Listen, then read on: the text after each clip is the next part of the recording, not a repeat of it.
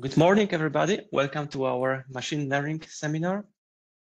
Today, we'll have a pleasure to have a talk from Professor David Wagg, who is a professor of nonlinear dynamics at the University of Sheffield, and who will be supported, I guess, in the discussion at least, by Professor Nicholas De Vries.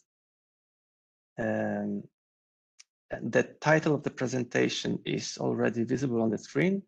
So not to lose any more time on my side, David, the virtual floor is yours. Please go ahead. Thank you very much, Jakub. Thank you. So yeah, thanks for the introduction. Just to mention, as Jakub says, that Nikos is here online, and I asked Nikos to attend because I know that you're particularly interested in machine learning aspects of the work, and that's Nikos. Nikos has considerable expertise in that area, more than I do. So when we get to the discussion, and maybe also partly in this presentation, Nikos will be able to help explain what we did and what our interests are in this kind of digital twin context. Just also to mention that Laura Eddington, who's the first author here, is a PhD student, and Anis Ben Abdel Salam, the other co-author, he's an expert in the approximate Bayesian computation aspects, so he helped us with that. So let me see if I can progress. Yeah, here we go. So overview of the presentation. I'm going to obviously just give you a bit of background and try and set the scene a little bit so that you understand where we're coming from, and in particular with digital twin, try and explain what our meaning is when we say digital twin. And then I'll go a little bit deeper into the theoretical model that we used and to create this time evolving digital twin. And then after that, I'll show you an example application, which is a tank system where water can flow in between some tanks, essentially. So that's the kind of setup of what we're hopefully going to cover today. So I'm sure most of you will have heard and know about digital twins. You know, it is a bit of a hot topic right now, and it's gained a lot of attention. And you know, there's sort of different opinions. I think there's some skepticism, quite rightly, about, you know, a lot of big claims are being made and so on. And it's an interesting area in partly because of that, but also partly because in terms of the academic, mathematical and sort of engineering side, it's quite underdeveloped. So, you know, one of the reasons I'm interested in it is that I see that there's an opportunity for the academic community to actually do some quite interesting work to actually sort of start to build up the more rigorous mathematical and numerical type foundations that then could be used in a more robust way in applications. So, you know, I'll explain, as you know, what our kind of perspective is, but one of the perspectives we have is coming at it from a sort of asset management perspective. And so in that context, you know, the types of advantages a digital twin might give you is to try and make our designs, our manufacturing, our testing, and our maintenance, you know, more affordable, more efficient, more effective. And in particular, the group in Sheffield are interested in health monitoring and using data and other models for health monitoring of structures, and also making predictions about the remaining life and the remaining operational condition of structures. Also things like remote monitoring, and of course, engineers always want to try and reduce unforeseen failures. Okay, so that's another area where digital twins might be a useful concept. Now, of course, the interesting thing, or one of the interesting things about digital twins, is that it's kind of riding on the back of this huge interest and development of AI and data science more broadly. And I think, of course, that's helped to accelerate, you know, interest and development of the concept. And from an engineering sort of pragmatic perspective, I think that might have the advantage of helping us to obtain potentially more feasible implementations that are, you know, less expensive and, you know, maybe more realistic in practice. But there's definitely a kind of interplay between the developments in maths and computer science and engineering, and the digital twin, if you like, kind of, from my perspective anyway, intersects those fields and tries to take the best the most recent results and research there. So coming more practically to what we mean by digital twin. So we're engineers, so we work with engineering assets. So here's a picture on the left of a wind turbine. This is something that's very close to Nikos's heart, and he can say more about the wind energy aspects maybe later. But Nikos and others work very closely with Siemens Gamesa, for example. And of course, renewable energy in the European energy market is a kind of key developing sector. And all countries, you know, particularly recently, realized the importance of trying to, you know, decarbonize our fuel our energy supplies. And so wind energy has become an important sector. In this example, we've got a physical twin of a wind turbine, and we're going to create a digital twin. And so a digital twin is essentially a virtual duplicate of the physical twin. So you can see a sort of image of it on the right-hand side. And you'll see that there's a two-way arrow system there. And so that's showing that we are trying to interact both ways between the physical and digital twin. So you can imagine that we'll have sensors on the physical twin, and we'll be recording data streams, and then taking that data and then using it within the virtual duplicate, within the digital twin, to perform some analysis, some modeling, maybe some predictions, and then the results from those analyses will support decisions and operational management processes as to how to operate and manage the actual asset, in this case, the wind turbine. Now, the digital twin idea, I think, is a very sort of versatile and universally understood concept. And I think there's a sort of link to sort of science fiction where people have seen films of virtual renditions of humans. And so, you know, when you talk to somebody about it, I think everybody kind of gets it. But of course, it then gets very difficult because, you know, a lot of people get hung up on the geometric representations and the visual representations. And if you look across the field of digital twins, for many people, that's what it means, right? You know, replicating the geometry and making a visualization of it. But of course, as engineers, we want something more meaningful than that. We want to have some quantitative processes. We want to have all sorts of engineering kind of analyses in the digital twin, essentially, you know, potentially also a geometric representation as well. But for us, it's more than just geometry. And if you're trying to build that thing in practice, that becomes challenging. So again, drilling down a little bit more specifically in the framework that we're working with here, we're thinking of sort of defining three sort of objectives. The first one is to emulate the input-output behavior of our physical twin. And so if we're emulating, we don't care about the internal states. We're just trying to think about input-output matching. Then we call simulation the next step. That's where we want to match the input-output behavior, but we also care to some extent about the internal states. So we would also like to not only predict the input-output, but also some of the physical states within the system as well. And then finally, to make predictions, we want to do both emulation, simulation, and potentially predict outside the regime of parameters and data that we have we've created our digital twin with. Okay, so this is a kind of a much more difficult objective that we'd like to work towards. So what we're going to talk about today is mainly just the emulation.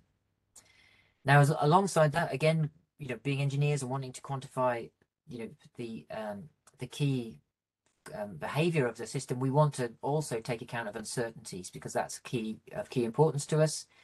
And so we would like ideally to have you know, some quantification of observation or measurement errors, also model form errors or epistemic uncertainties, you know, the inadequacies of the models that we're using. So we'd like to kind of try and capture that if we can. We also want to take account of parameter uncertainties where that's appropriate. And if appropriate, also numerical errors are sometimes separated out.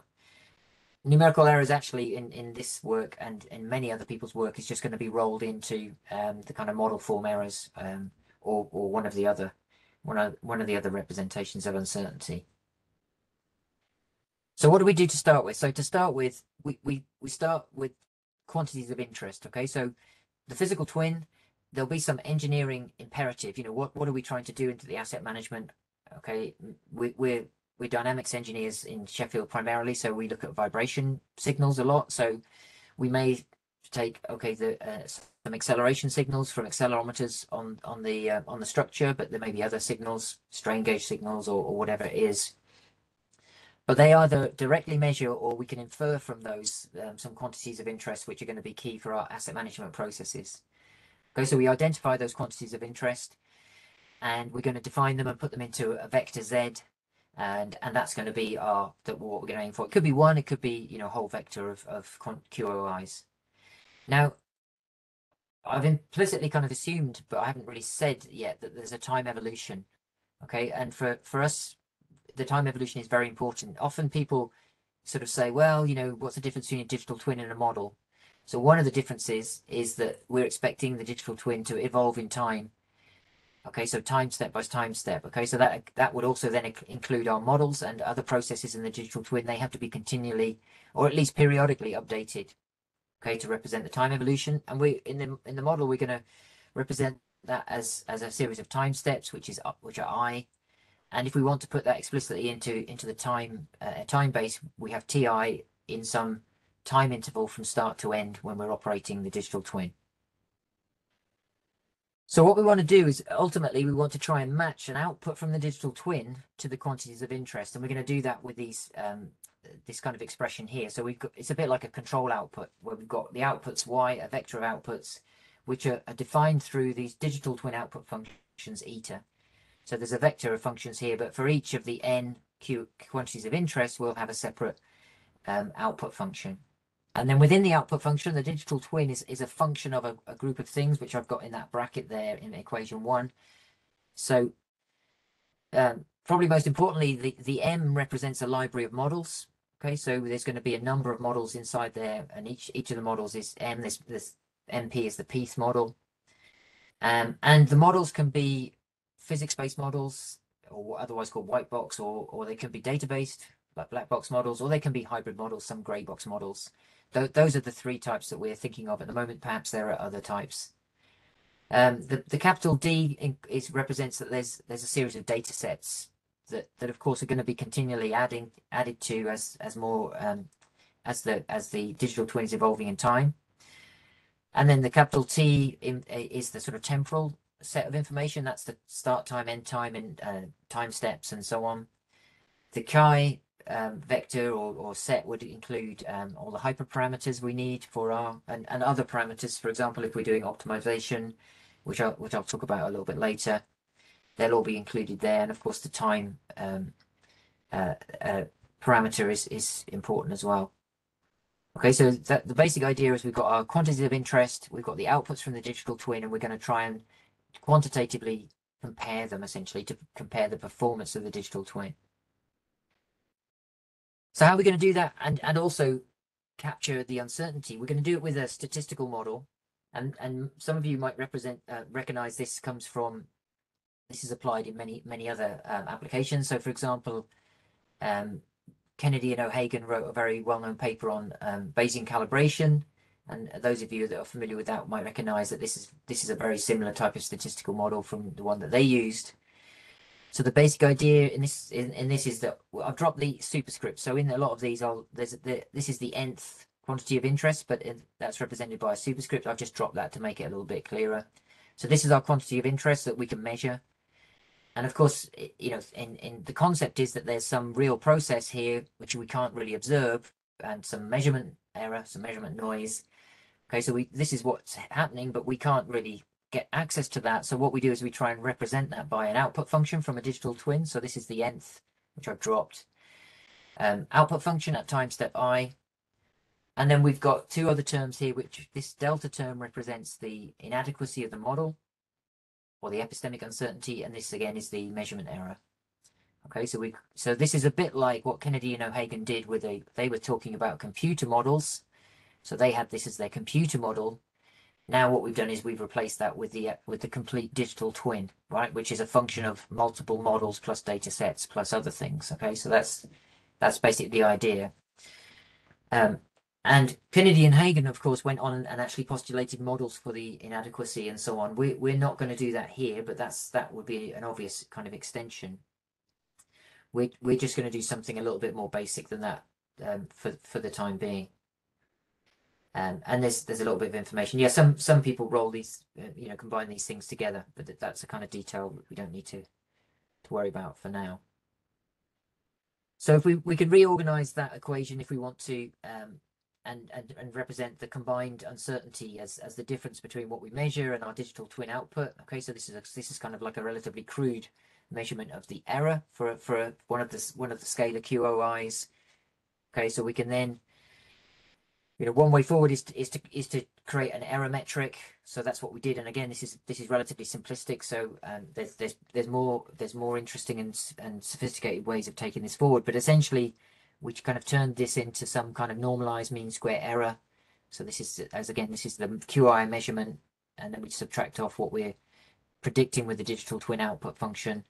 Okay, we turn that into some error quantity. And again, this is choices, right? So depending on the exact details of what you want to try and achieve, you can choose different metrics, or you can choose a slightly different metric depending on what your purpose is. But the concept is you choose a metric from your based on your statistical model. And now we would need to start thinking about assembling this digital twin output function. Okay, and the way we do it is we build it up from model outputs. So we've got this library of models, and as I said before, they're physics or white box models, black box models from our database models, or grey box models, depending on what we're doing. We're going to use physics and numerical or black box models, and each of those models in turn mirrors the structure of having an output. So for the nth model, we have an output function which now is eta hat. The hat means model, and so you can see this should look a bit more familiar. So the model has states, it has time, a time variable, it has a parameter vector, U is the inputs, D is the data sets that are needed, and psi is the kind of hyperparameters that the model might need.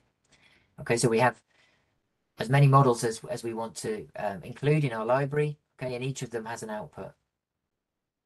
Okay, and so what we're going to do is we're going to try and ensemble a weighted combination of those model outputs to create the digital twin output. Okay, so now an important aspect which I haven't mentioned up to now is how we're going to do that in terms of a continually time evolving system. So what we're going to do is we're going to segment the data as it arrives or as we receive it. Okay, so the S here is there's S data segments, and each data segment is denoted DS. Okay, and so as we receive the data, we're going to segment it, and then we're going to introduce a series of weighting functions which are rho. Okay, and then we're going to represent here now. We're going to represent our quantity of interest as a combination, a weighted combination of the model outputs. So these are etas with a hat on. That's the output of model 1. This is the output of model 2, and so on, all the way up to the nth model. Okay, and each of those is weighted by one of these rho functions. Okay, and again, we're into choices.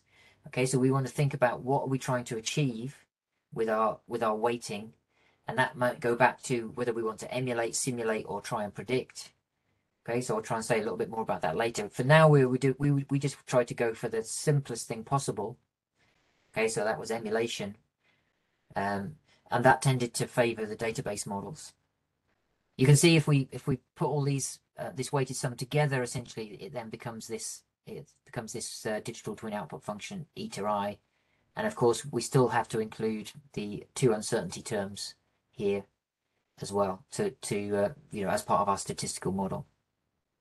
So it's important to note that what we're doing here is each of these models is trying to predict the same QOI. So it's a bit like for each data segment, we test we apply each of the models that we're going to use in our weighted combination. Each of them tries to predict the quantity of interest. Then depending on the performance of each of those models, we then weight them into our weighted combination. So choosing the weighting value. So here we're into sort of optimizations and cost functions and so on. And again, there's a lot of choices. And of course, there's a huge variety of ensemble modeling methods out there already. And again, what we did in our first pass, we just trying to take something very, very simple just to kind of test the hypothesis and so on. So what we did was we just we took the normalized mean square error and we created a weighted sum, and then we're trying to optimize, if you like. So if you minimize the weighted sum in some sense, subject to the constraint that the weights when they're added together equal 1. Okay. And that all of the weights are in the interval 0 to 1. So it's a really simple first approximation, and there are a lot more sophisticated things that could be done here, which are perhaps some options for future work, future extensions of the idea. So moving on to the example. So this example actually comes from a team of people. Well, it's been used many times, but the data that we got came from a team of people from Liège, who had a physical version of this system. So the system consists of a reservoir at the base and a pump. The water is pumped up into the top tank, tank 1, and then it's allowed to flow into tank 2, and then from tank 2 it flows out and back into the reservoir again. Okay, so it's a relatively simple engineering system, but it was useful because there's some data available that we could use, and some models that we could use as well. The system can overflow. Okay, so the tank 1 can overflow into tank 2, and tank 2 then overflows into the reservoir, in which case the dynamics become much more complex. Okay, and I'll mention a bit about that as we look at this. So here, for example, the data comes from these authors here. This is the reference, and this has been used. Some of you might have attended. There's a workshop in nonlinear system identification benchmarks that happens each year, and this has been used for that many times. And so this just shows one of the tank inputs that comes from that data set. So what we're going to use in our example is some physics-based models and some database models, or one database model. So this is the model that those authors put forward in their paper that they identified. And this is a physics-based model. It's a differential equation, ODE model. You can see that it's nonlinear because it's got square roots in here of the states. So x1 and x2 are the states. They're the levels of the two tanks. Okay, x1 is the level of tank 1, x2 is the level of tank 2. So here's the differential equation which defines the dynamics. There's some noise terms, W1, W2. There's parameters. The K's are parameters. The U is an input term. Okay, so we're interested in the output of tank 2. So we define our output function for this model as x2. I'm missing a hat on that y, so I apologize for that. And we can put the parameters together in a parameter vector, and U obviously is the input. The noise terms, I'll kind of skim over those. They're used as and when necessary in the physical based model. Okay. Now another group of researchers then updated this model and to allow for the case of overflow. Okay, so this is the same model, but it's been augmented or improved. So now there's a choice here on this x2 dot line. You've got two choices, and that depends on whether the tank 1 is greater than 10 or less, which corresponds to overflow. Okay, so now there's an additional sort of physics part here. Some people have gone away based on the identification that they've done. They've improved the model. Okay, so our model library now has two models, M1 and M2, and M2 in theory is better in replicating the physics. So again, we take the tank 2 level as our output, and then we've got a slightly different parameter value vector here. So as I mentioned, the way that we did the computation for these models was to use approximate Bayesian computation. Sometimes people ask, why did you do that? Because ABC seems like overkill for simple ODE models. And the answer is that we did it because in most digital twin applications, you don't have simple ODE models to work with. Okay, so most digital twins, like the wind turbine, there are more complicated models, and so in that case ABC is a better choice, and it is something that we can use quite pragmatically, although it can be computationally intensive. Okay, so we used it there for that reason, but also because it's a nice way to capture the parameters uncertainty. So the database model, so this was a NARX neural network model. And you can see a representation of it there in equation 11. So we call this model M3. It's based on lagged versions of the system input and response. There's a little bit more details here about the structure of the neural network, and we perhaps can come back to that in the discussion. But essentially, we're using the data that we've got from that data set from the guys in Liège. A little bit of detail here about how we segmented the data. Okay, so the there was actually only a relatively small amount of data. So there's only 1,024 points. So, and we segmented that into 8 equal size segments of 128 points, which is small. Okay, so ideally in a digital twin situation, we'd have much more data, but that was a constraint on us. And so we worked with that to within the constraints of what we had essentially. So going back to how we would then apply our statistical and our theoretical framework that we developed previously, we're going to have 2 models in our system, one physics-based model, one database model. So in this first case, we've taken M2, which is the more sophisticated physics model, and we've taken M3, which is the database model. So here's what it looks like for tank 2. So tank 2 is n equals 2 because it's the second state and it's the second QOI. Okay, so we've got 2 model outputs, one for the physics-based model, one for the database model, and we're going to choose 2 weighting functions here based on the optimization criteria that we've defined. And that's going to give us our output function, digital twin output function here. Okay, so that digital twin output function is the weighted sum of the model output functions. Now, just as an aside, another interpretation of this is that we've got a model library and that we're selecting some of those models depending on what our purpose is. If you wanted to, you could select, you could have a weighted combination of all the models in the library, or you could use your optimization process as more like a choosing process. So you could use it to choose the best single model or the best combination of physics and database model. So again, this comes back to what your purpose is with a digital twin, but there's lots of potential choices here.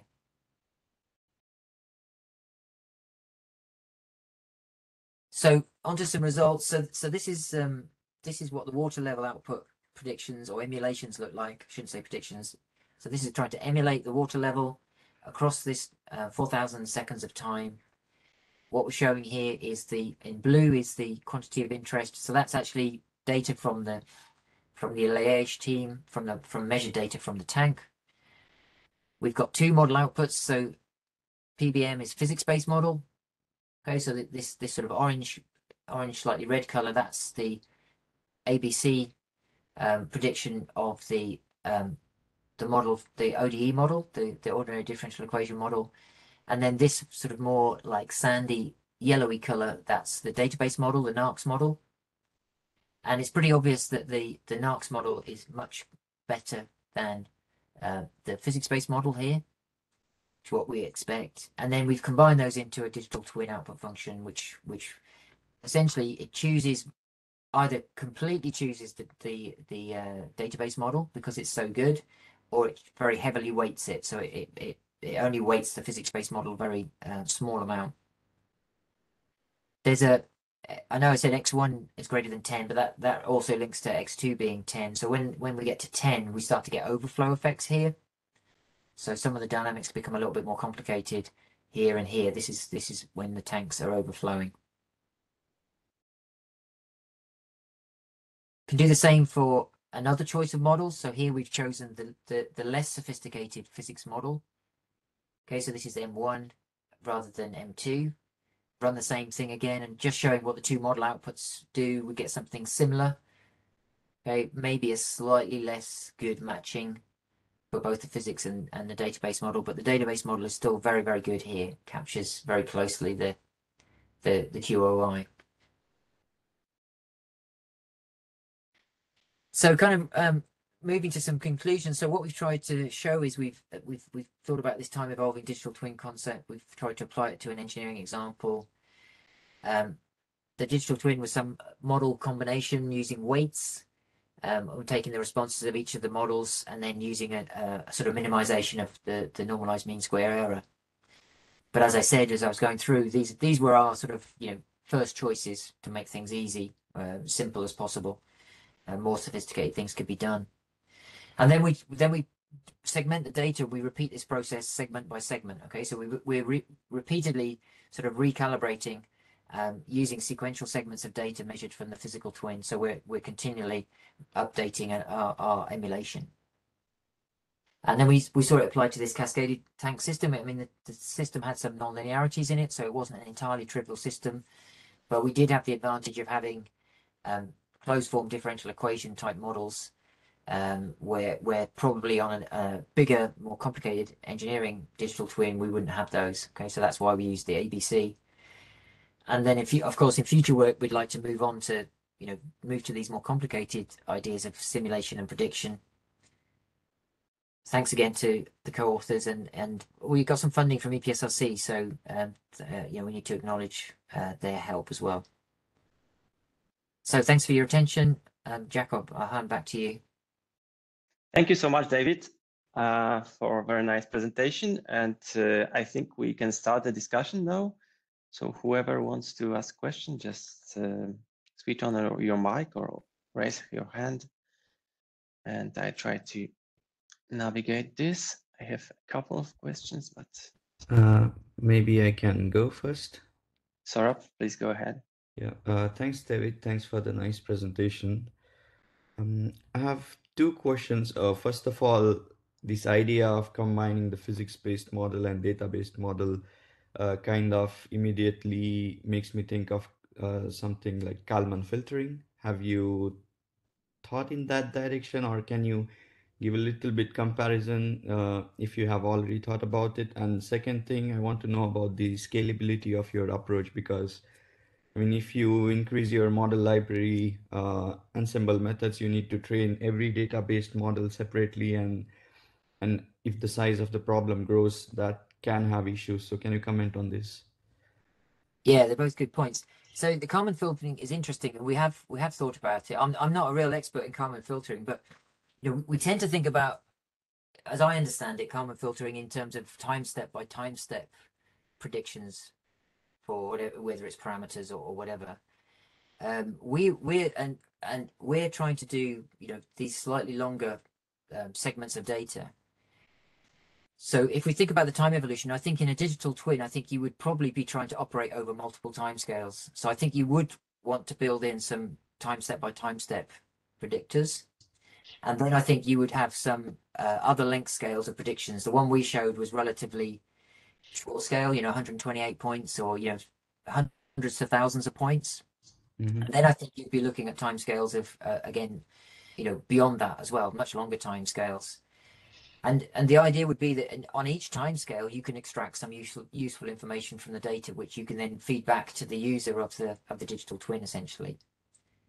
So can I say something, David? That's a very good point. I think Eleni Hadzi and her group and 88 and Vasilis have done some amazing work on grey box models using Kalman filters and Gaussian processes. So that is definitely something you can do as well, and they have some amazing work on that. So it's definitely something, obviously, you can implement your physics inside your on either the kernel of the Gaussian processes or either the states of the Kalman filter or an unscented Kalman filter, whatever you want to use there, or a particle filter, yeah. Which is not very difficult because ABC can have SMC there to do the parameter estimation as well, so a sequential way. So this is definitely something you can do very, very successfully. And there are groups like Eleni's that they have done great work on that. Yeah, because it will also enable the nonlinear weighting. I mean, because what you're doing is kind of just a linear weighted sum of two models. And with the unscented. I think the advantage of the ABC there is if you have multiple models, it can just jump around models and select the best model at the end, and it has the advantage of not needing a closed form from the likelihood. Okay. So that is one of the good things of ABC. It's ridiculously slow sometimes. That's why if you want to do parameter estimation at the same time, you can use SMC or nested sampling to make that quicker. So definitely these are all solutions you can come forward. I agree with you. Okay, thank you. And the scalability point? Yes, yeah, so scalability. I mean, we've used a very we're doing everything on a small scale, right? So we've got just a couple of models. Yeah. If your model library started to become quite big, you'd have to use some more sophisticated model selection, I think, wouldn't you? You'd have to pre-select, I think, probably, It depended on the computational resource you had, and again on the context of what you were trying to achieve. But I think you would probably have to pre-select before using models to make predictions, I guess, or some other more sophisticated model selection. Okay, thank you.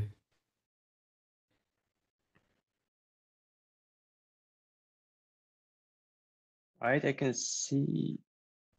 Oh, I thought that somebody wants to ask a question. I have one question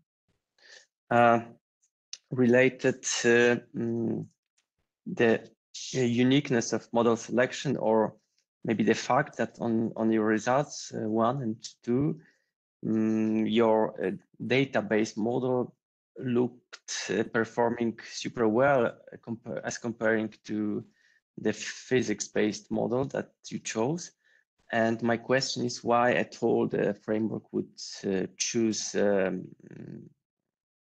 any fraction the physics-based model, and how does it work in practice, this model selection?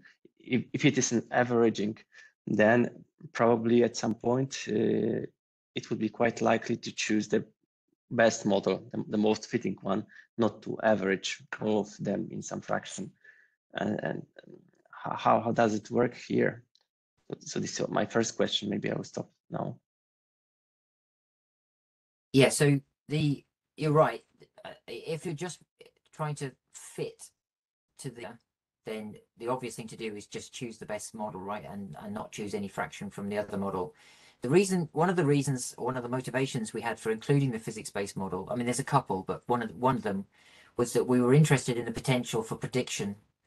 And of course the physics-based model has a predictive capability that often the database model won't have outside the context of the data that you're using to train it, essentially.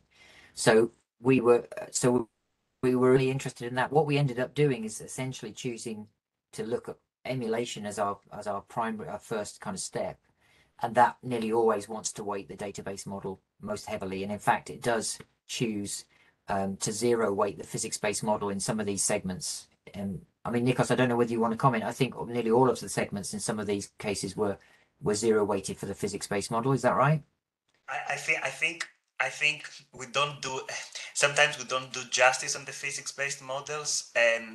The physics-based model is not bad here. I think there were some, with all physics, there were some things that they were missing in the physics model there. So if you add some extra physics that you can find that they're needed, it can get even better. But I think it's extrapolation, the big thing that you need to include in the physics-based model, because we know that any machine learning algorithm is as good as the data you give and the representations you give. And I think there is a big motivation now in the engineering community, but I would say the machine learning community as well, to include as much physics or as much knowledge you have within that, so you can increase the extrapolation and you can do a good bias correction, because sometimes we use physics-based models and they're really important when you want to extrapolate beyond what you see from the data. So I think that was the motivation. And if we see in the literature, either from people like Eleni, or here in Sheffield from Lizzie Cross, or Matthias Feyas, we can see that on more complicated problems, incorporating the physics is really critical to get this bias correction capability at the end. The update of your model is really critical. But you're right, here is not evident so much what is the power of that, but I really believe we should look incorporating as much physics as we can as engineers in that machine learning model. But you're correct, it just zeroes the thing. It's a very cruel way here. I think these weights, potentially you can make them better with an optimization algorithm, where you check what are the optimal weights to give you the best extrapolation point potentially on the simulation error. But I think that was the motivation of including this weighting between the two of them. But it's a simplistic way that happened here from Lara. Obviously, you can make it much more complicated Maybe. Because this somehow links, thanks for your answer, this somehow links to my second question that perhaps at some point you're thinking about predictive capabilities of the system. You don't only want to fit your outputs the best possible over time and update your fitting, but you are always interested to somehow monitor the system and then to take some interaction with the system in case it is needed. So maybe there could be some ways to do that, some sort of better weighting, let's say, to also take into account when constructing your loss function, for instance, the predictive capabilities of your model, let's say the physics-based versus the data-based. Then you can see how predictive they are if you get new data. And based on that criterion, you can adjust your weights towards one or the second one. Yeah, one of them is better at fitting the data, and the other one is better at maybe predicting future. Yeah, I think there are two nice ways to do that. Either you can correct the residual error, the bias error that you get from the physics with the data-based model, or either you can incorporate all that stuff inside your predictive capability of the machine learning, like constrain a neural network or a Gaussian processor or a Kalman filter with your physics. And I think there are two nice ways of doing exactly what you're saying here. Or either you can optimize these weights as a different way of doing it. Because that's essentially bias correction, what's happening. What it would do there, if none of these weights were perfect, it would try to balance the error you would get from the database or vice versa from the physics-based model. There is a question in the chat from Hitchem. Yes. Okay, Hitchem. Yes, thank you so much for this great presentation. By the way, I understand that digital twin concept, it is very used like to make prediction because it's very heavy, expensive to make some change in real world, so we can make simulation or prediction in real in virtual environment. So I'm thinking how to predict the effect of external shock, let's say damage of the tank, and the behavior of the system. How you can see that, because it has a big potential. I see this kind of research. Thank you. When you say external shock, you mean some sudden impulse to the chain, inside the tank system? Yeah, and you can imagine, because this kind of work, it has big implication in industry, and flood in Belgium or something like that. So maybe you can think. We can think about like external shock. It could be a fire or a earthquake or damage in the tank and the system and the physical system, and see how the system overall behave. That could be, I think, possible to do with this digital twin framework, isn't it? Yeah, I mean that's. I think it's interesting, isn't it? There's if you're trying to make predictions, there's sort of several categories, isn't there? There's, if we validated our model, or if we have a regime of valid parameters, inputs and outputs that we are relatively confident in, and we've assessed the uncertainties, and we've built a model, physics-based model. If we're trying to then look to sort of extreme cases like earthquake or other shocks, or flood, or some kind of failure, that's very difficult to do unless we have any data. If we don't have any data in that regime, then we would really start to fall back on the physics-based model predictions, essentially, wouldn't we? I mean, that's traditionally what people have done. I think you're right that ideally in the digital twin world, we would like to be able to move towards those more difficult prediction zones. And the earthquake community have actually already done a lot of this by recording earthquake data and sharing them across the earthquake research community. So they're a good example of a community of researchers that have kind of used data for a long time, real recorded data, to inform their models and inform their predictions. I'm not sure how much other data there is in terms of other things like flood or other shocks, fire, and so on. Possibly, I don't know those areas, so possibly there are also data sets that are available. But you're right, there's no reason why we can't try and apply this sort of methodology or digital twin methodology more generally into those predictive areas.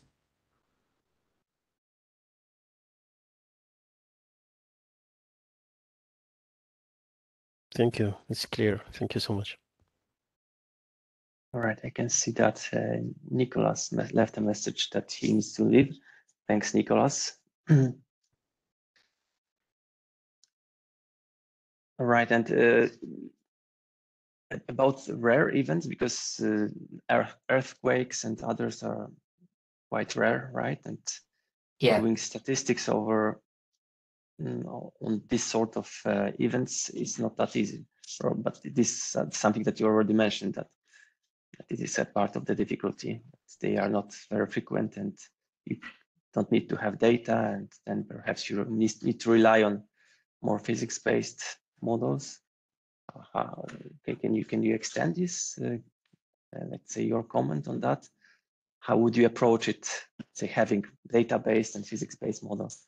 How would you approach this problem, having your framework?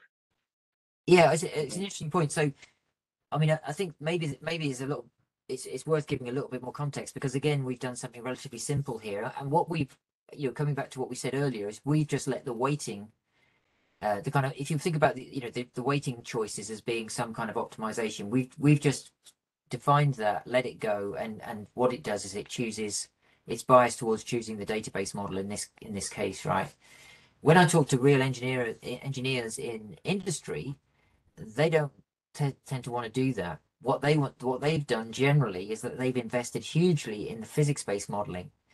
So in engineering, most people have invested a huge amount of effort and computational development in things like finite element and computational fluid dynamics simulations and so on. And so the way they see it is that they want to, they want to keep their investment there, and then they want to try and add on some database asset parts which can give them something extra. It's a bit like they've evolved their physics-based models until they've sort of asymptote, and they can't squeeze any more value out of those, but they definitely don't want to throw that away. So they see it as like an augmentation idea. Can they get some better predictions from their existing physics-based models by augmentation with some database models in some way? And I think going back to what you're saying about the rare scarcity of data or rare, data that's hard to get hold of, I think again they see it in those terms very often. So they're already very invested. A lot of engineers in physics-based modeling. In fact, of course, I don't. Maybe you've talked to some of them are so invested in physics-based modeling that they kind of believe in ultimate determinism, right? So they think if they just get enough, fidelity in their models, if they have a complex enough mesh and a big enough computer, then they can actually solve everything deterministically. Okay, so that's like a sort of philosophical mindset, isn't it? Whereas I think coming at it from an uncertainty analysis and database point of view, we would say, well, that's that's a very difficult philosophical thing to kind of believe. And of course, we could fall into the opposite trap and say that, well, there's a sort of opposite philosophical point where we believed if we had enough data and enough computational power, that would solve everything, right? Which is kind of the counterpoint. And I think digital twin, we're trying to optimize between those and get the best out of our physics models and our data.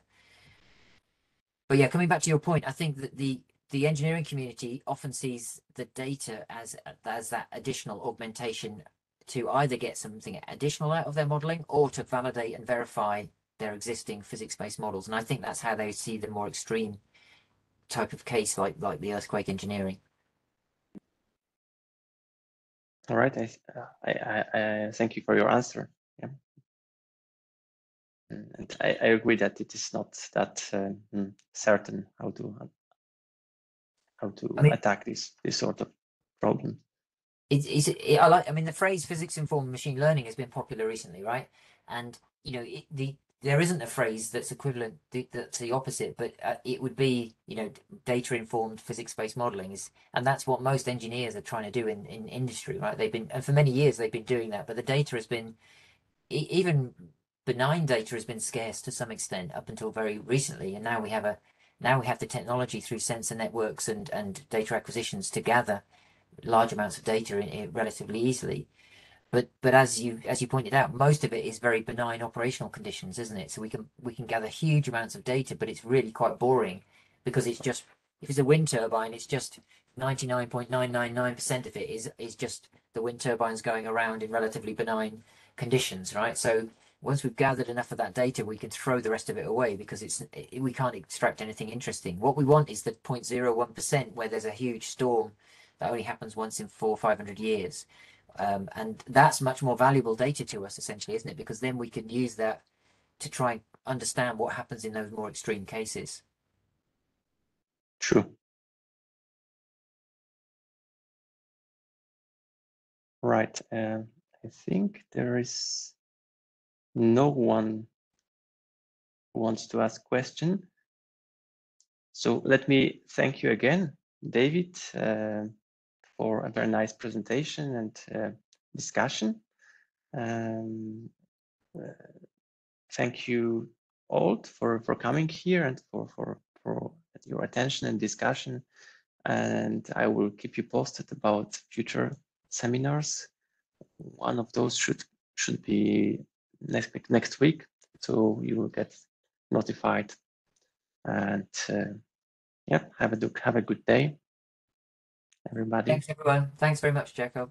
Thanks everybody. It's been a pleasure to have a chat with you.